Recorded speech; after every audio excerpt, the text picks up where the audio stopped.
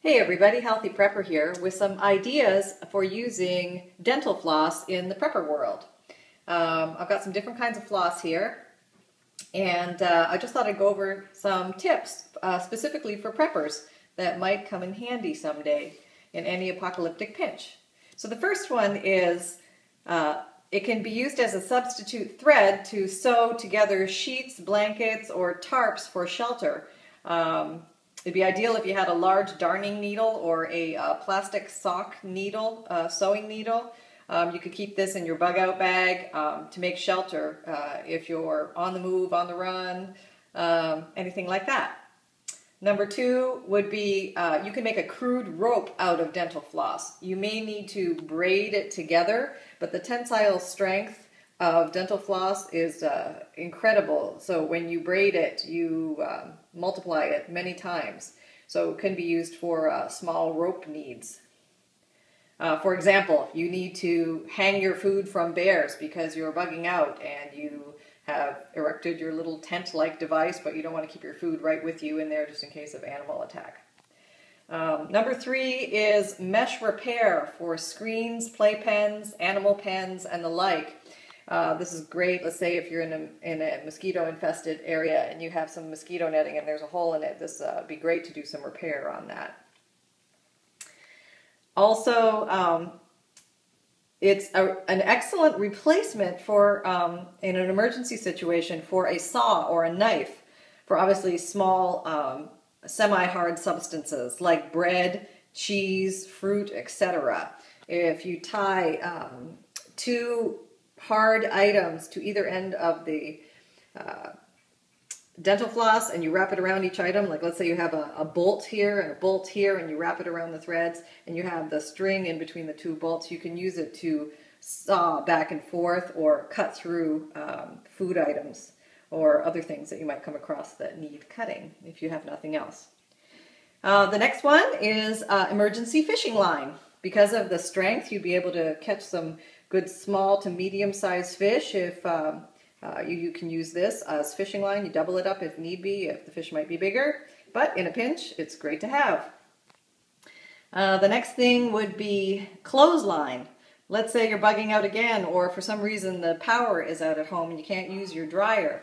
You can double or triple it or braid it, and you can use it as a clothesline to hang your clothes on to dry, and that might be a good little tip.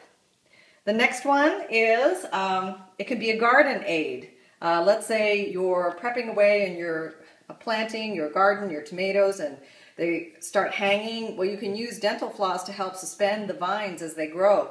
The taller vines, as they start to get more weight on them, they tend to fall over. So you can actually use the dental floss to help support them. You can tie them to a tree or to put a stake in the ground, another stake on the other side, and help suspend or support the vines that way.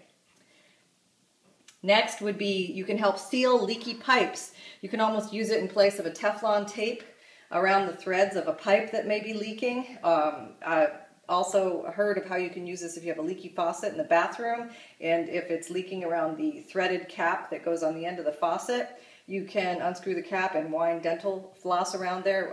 Even wax dental floss will work, and then screw the thing back on, and hopefully the leak will stop if that's the problem. Let's see. Oh, here's a good one. An emergency shoe or boot lace. So you're bugging out and away you're off, or you're working out in the field somewhere trying to prep away, maybe working in the garden, and goes the shoelace. It snaps on you, and you got your handy-dandy dental floss in your bug-out bag. So you are ready to go. Keep on trucking. Okay, the next one is fishing net. Now this may take a little bit more skill, but in an apocalyptic pinch scenario where food is going to be a hot commodity, you can actually weave a primitive fishing net out of dental floss, and it will carry the weight of small to medium-sized fish. And you can also use this to catch bait fish as well, so you can catch bigger fish. So another good use to have this. Another thing is fire starter material.